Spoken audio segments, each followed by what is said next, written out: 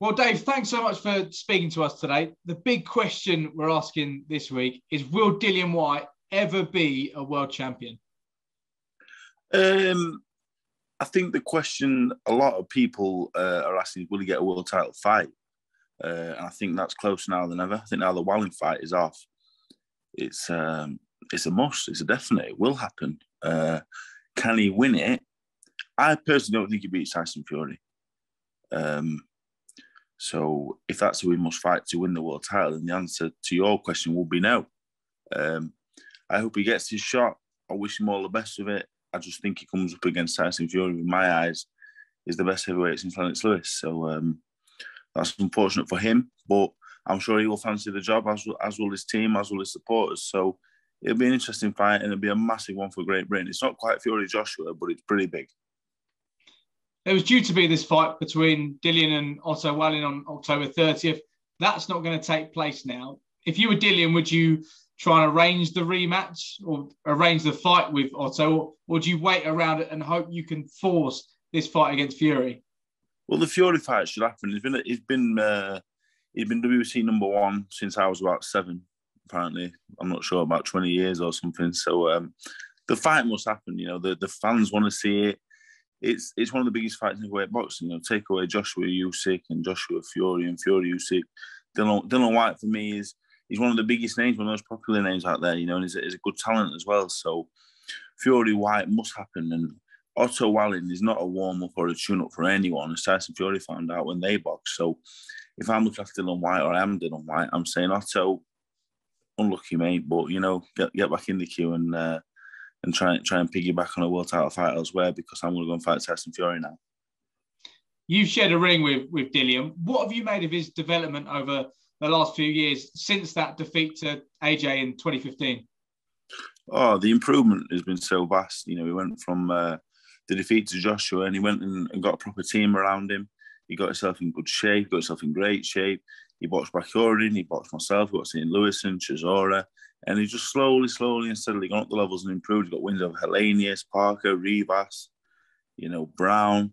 So he's got quite the CV, and he was the most improved fighter on the planet at one point, in my opinion. You know, he improved that much. So, you know, you can't do nothing but respect him for the levels of improvement that he's shown. But he had a lot of hard fights.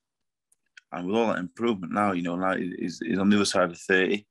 He's had lots and lots of hard fights. So I think if he ever needs to get that world title shot, it is now.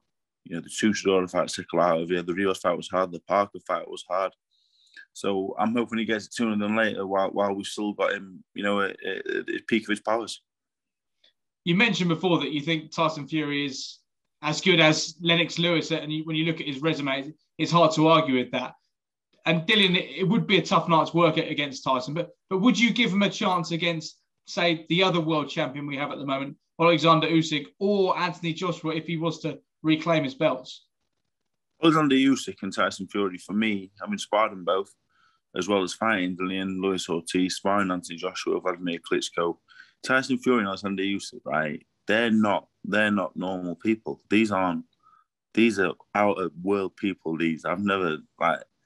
I've been in with world-class talent, right? And I know when I'm in there with world-class talent. When I was in with Alexander Usyk and Tyson Fury, it's another level.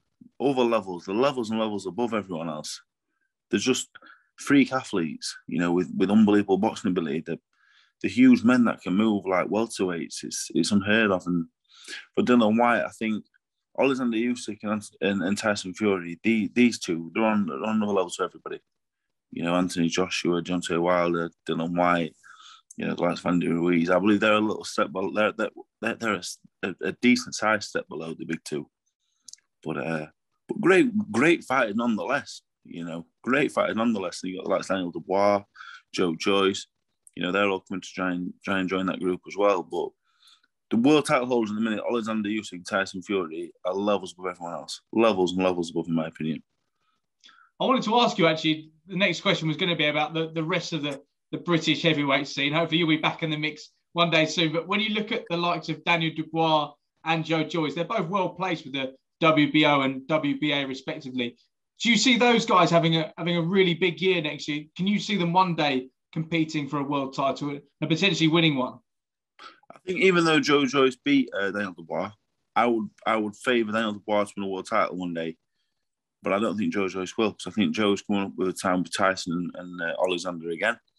You know, Joe now is in mid-30s. If he wants to win a world title, he's going to have to beat a Usyk or he's going to have to beat a Fury, and I don't see it happening.